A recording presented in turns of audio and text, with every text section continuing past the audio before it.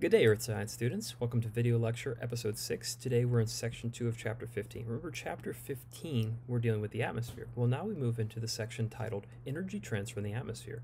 And it has three main topics that we're going to cover, and that is energy from the sun, heat, and the water cycle. Now let's talk about the objectives that we have for this section. The first objective is describe what happens to the energy Earth receives from the sun. The second objective, compare and contrast radiation, conduction, and convection. And the third and final objective for this section is explain the water cycle. So let's go ahead and dive in. Energy from the sun. The sun provides most of the energy on Earth. This energy drives winds and ocean currents and allows plants to grow and produce food, providing nutrient for many animals. Now, when Earth receives energy from the sun, three different things can happen to that energy. If you look at the image at the bottom of slide 79, you'll see an example of what I mean. Some energy is reflected back into space by clouds, atmospheric particles, and Earth's surface. Some is absorbed by the atmosphere, and then the rest is absorbed by land and water on the Earth's surface. Now let's talk about heat. Heat is the energy that flows from an object with a higher temperature to an object with a lower temperature. Energy from the sun reaches Earth's surface and heats objects such as roads, rocks, and water. Now if you look on slide 81, you'll notice the middle image there illustrates what we're talking about, how heat is flowing from something that is warmer to something that's cooler. Now let's move into slide 82.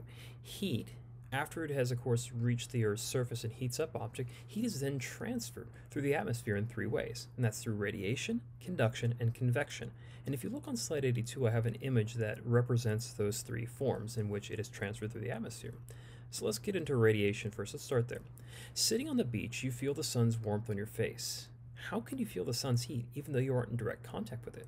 Think about that just for a moment. How is it? Well, let's talk about how that happens. Well, energy from the sun reaches Earth in the form of radiant energy or radiation. It can be called either one.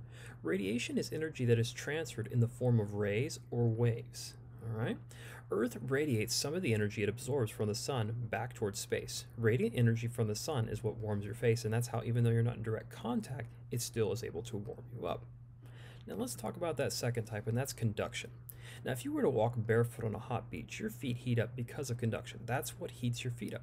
Conduction is the transfer of energy that occurs when molecules bump into one another. Now if you look on slide 86, you can see that illustrated in the image there with the hand picking up the pot of boiling water. Let's continue our discussion on conduction. Well, molecules are always in motion. Just keep that in mind just in case you were unaware. But molecules in warmer objects move faster than molecules in cooler objects. So when objects are in contact, energy is transferred from the warmer object to the cooler object. Okay? Radiation from the sun heated the beach sand, but it's the direct contact with the sand that warmed your feet. In a similar way, Earth's surface conducts energy directly to the atmosphere. Think about that. Now let's go ahead and close our discussion for today, finishing up on conduction.